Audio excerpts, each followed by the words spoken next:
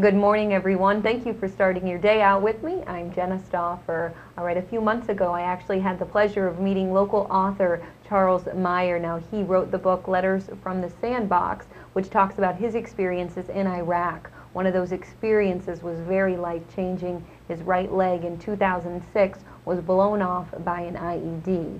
Now, the thing that I love about Charles is he has such a positive attitude. To Charles, this was not a step back, but it was a step forward. He continues to do everything that he did before: scuba diving, skydiving, spearfishing, you name it, this man still does it.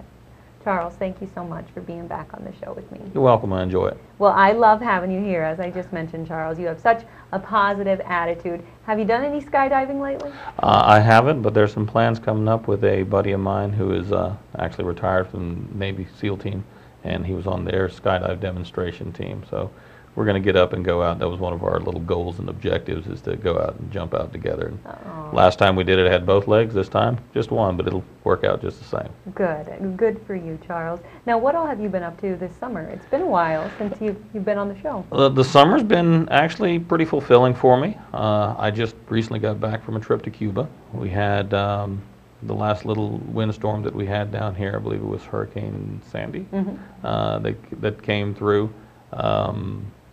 Correction, it was Isaac. It put a 500-foot container vessel on the shore of Mariel, Cuba. And I was lucky enough to be contracted to go to Cuba and work with Titan Marine and Towboat US and remove that boat from the shore, take it into the port of Havana. Got to spend some time in Cuba proper, both in Mariel and in Havana, sightseeing, looking at the locals, and just having a general good time.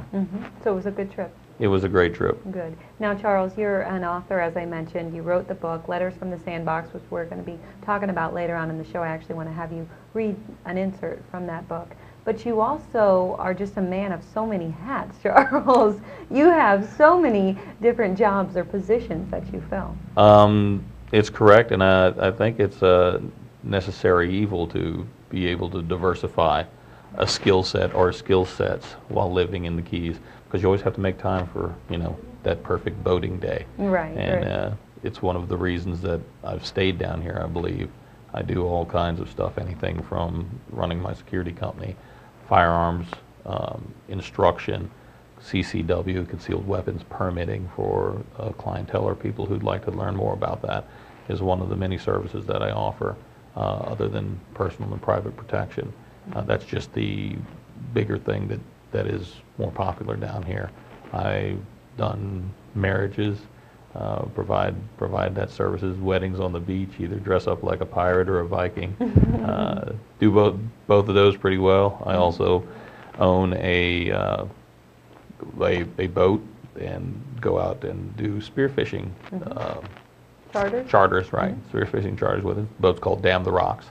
And I take 3 or 4 people out, and we go out, get some fish, learn a great skill set on how to, acquire food that you don't have to run to one of the local grocery stores to get, and burn some calories, have a good time, come home and eat, and, sightsee in the middle of it. Not too bad of a job that you have right there. Enjoy it, and that's the one big secret, I guess, if you're doing something that you actually like. It's not really a job, it's just fun, and you get paid for it. You have to find that, right? Find that job that isn't a job, just fun right. to you. Right, just the one that's fun. All right, Charles. Have you done any writing since Letters from the Sandbox? I have got 2 other books that are in the works, and it's, putting them together.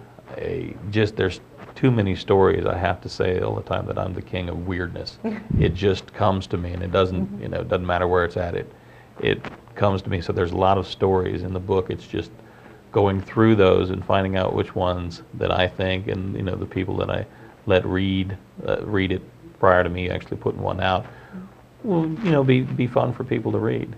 So I've got one that's coming up that I'm working on called Adventures in Boating, and that's just all about the mishaps and weirdness that happens on the water down here. And the other one is called The Corset Chronicles, and it was about the time where I was general manager of an adult entertainment nightclub and all the weirdness that happens in there. Just Key West has a saying, it's where the weird turn pro, and there's nothing truer than that. That's very, very true. That's all I can say, right? Right. the Adventures in Boating one is a true nod to bad decisions make really good stories. So another true statement. Okay, Charles, you're going to stay with me. We're going to take a quick break right now, but when we return, we'll be back talking about Letters from the Sandbox. Stay with us.